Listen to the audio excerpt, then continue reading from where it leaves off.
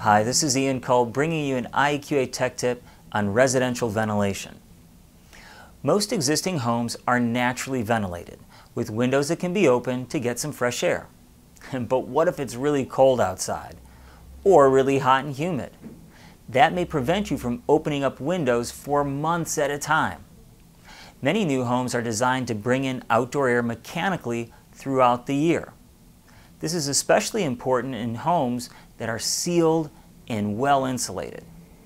However, a common question is, how much outdoor air ventilation is really needed?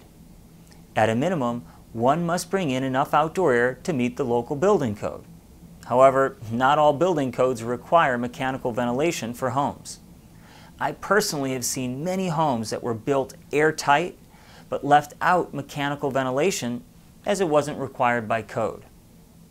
The best standard to reference is the consensus-based ASHRAE Standard 62.2 titled Ventilation and Acceptable Indoor Air Quality in Low-Rise Residential Buildings.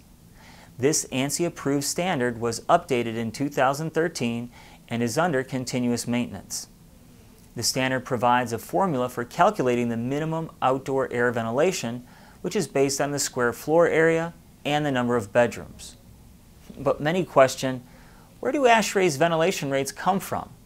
Are they based on long-term, large-scale studies of the health effects resulting from varying ventilation rates?